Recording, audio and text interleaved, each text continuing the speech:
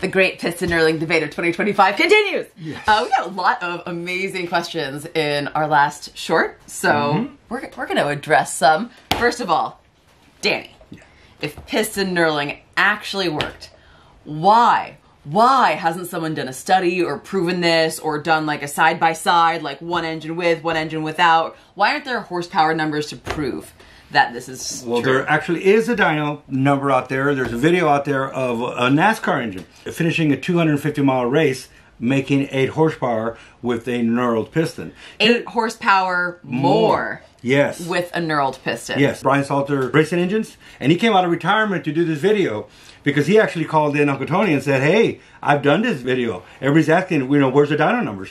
There is dyno numbers. And he was surprised. In his scenario, the piston came in 10 thousandths too small. The piston came in 10 Yes. thousandths too small. They only got 9 days from the time an engine comes in to freshen it up, and out the door it goes. They dyno every single engine, making 600 and some horsepower with a 390 CFM 4-barrel. This is the NASCAR engine, and they always hit the same number. I mean, within a point. They just, that's how they know if there's something wrong. So hit the same number every time. All of a sudden, this engine made 8 horsepower more, and it's like, what the heck? So here's the deal. They had the block already ready. The pistons come in. It's go time, and they're 10 thousandths too small. Okay? He calls up Smokey. Smokey suggests knurling the piston. He's done it before. Now, here is the deal. I'm not saying anything about anything else because you got to do what you got to do. Yeah. We would never knurl the piston that's 10 thousandths too small. Got it. The reason knurling got a bad rap, and this is the same with valve guides, and just go, oh, another controversy, this guy does valve guides too, old school, is because people knurl things they shouldn't be knurling. Right. And throughout the years, stuff didn't work because you knurled something that was too loose. No, yeah. So I'm seeing it's like a Band-Aid on a problem, right? The correct way to solve the issue would have been get the proper pistons. But Sure. in this case, you don't have the time. No, these are custom pistons that are made. These are off-the-shelf pistons. And you got to race. You got to race. Yeah. Yeah, so he made 8 horsepower more, and then he actually, you don't have time to even figure it out. So they went ahead and sent it out. It finished the race, no problems. Finished second place in the race. Oh, wow. So now after the race, they teared the engines down. Yeah. He noticed they had a lot of oil in the cylinder. So by the end of the race, it had lost its advantage. But he finished the race. Yep. And it made more power. It did. So the myth about it doesn't work and it doesn't make more power. It did. Okay. Can you imagine if you would have done that to a piston that's only 5 thousandths too loose? And here's the deal. Why did it make more horsepower? It stabilized the piston, which helped the ring seal. That made the power. But here's the deal. The engines, all the other engines he did before, had the perfect piston and the perfect bore. Where did the 8 horsepower come from? If it stabilized the piston, well, a new piston stabilized the piston too. Exactly. So there's something else to this. If it made 8 horsepower, because if the knurling would have stabilized the piston, it would have made identical horsepower as the other engines. Didn't last as long, but I was able to go race. The key here is that it made 8 horsepower more. Right. It shouldn't have made more. It should have made the same that all brand new pistons, brand new everything made. It should have made the same. Right.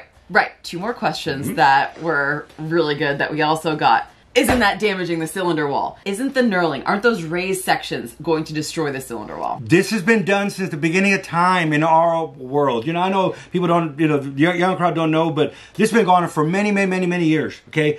Why would manufacturers even make a knurler if after they did it, it didn't work? And why throughout these years has it been used so often if it ruined a cylinder? If it ruined a cylinder, knurlers have been junked a long time ago. That's a very common question, yes, though. I saw that one all over the place. And there's more to it. Maybe there needs to be a follow-up actual video of how do you knurl a piston? What's the proper way to knurl? Because you can do it wrong and have these bad experiences. But I've been doing this since the 70s, and I have never, ever seen an engine that we pulled back apart, and this is on a race motor because we freshen those up once a year. Right. That has any cylinder wear. It holds oil in those little grooves. Which was another question is how does it work? It stabilizes the piston and the bore. And then I believe that the knurling holds oil. So I think that's the key. Got it. Is that it holds oil, which allows you to run that tight clearance. Right. And there's a lot of controversy from engineers. Oh, you're not an engineer, so you don't know. And the controversy is that a piston skirt never touches the cylinder wall. Ever. Huh. And it's like, well, only in startup. And I'm like, well, I start my car up every day.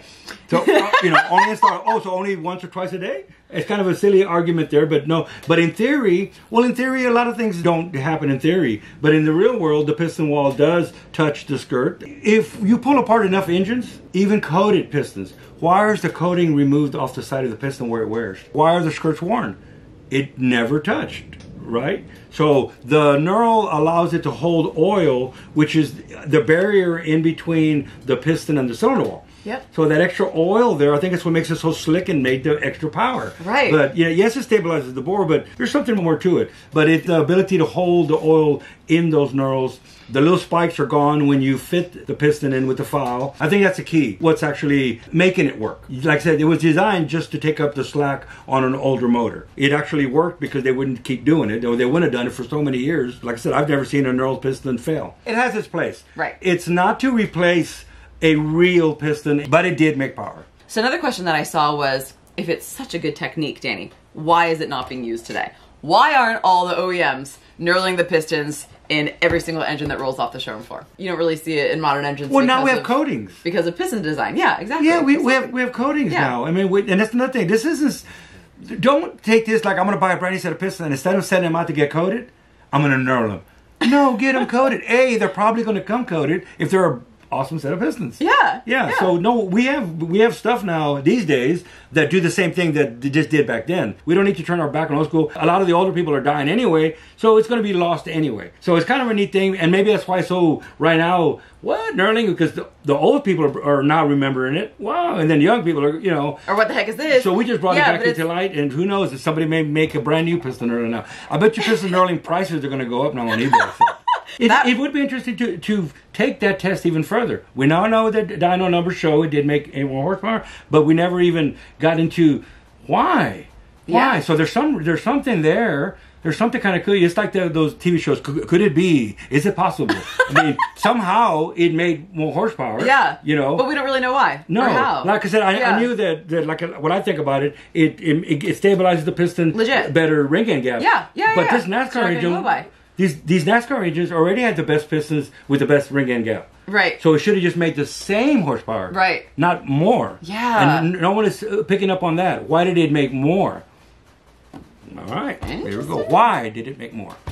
Well, shoot, I think that covers the main questions that I kept seeing over and over and over again in the comments. So, do you have the piston knurler somewhere readily available? Yes, it's sitting right over there. Alright, not to brag, you guys, but my life is pretty awesome.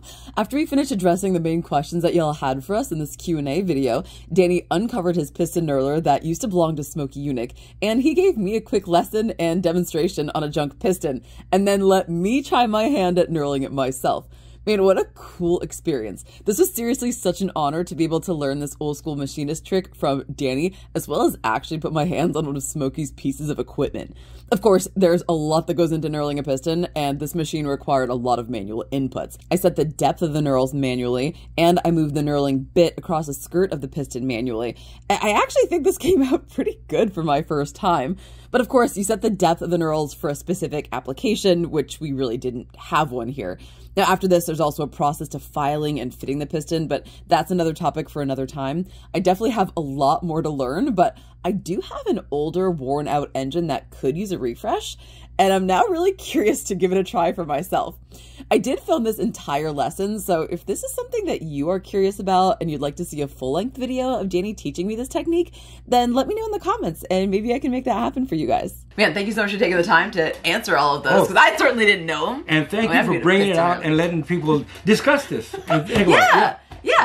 And bring old school stuff to the new generation here on the social medias. Well, thanks, Danny. I will link your channel down in the description below, and I will also try to find that video. And I will link that video of the 8 horsepower gain in the description below. So we'll find it. But thank you so much for watching, and we will see you in our next video. Bye.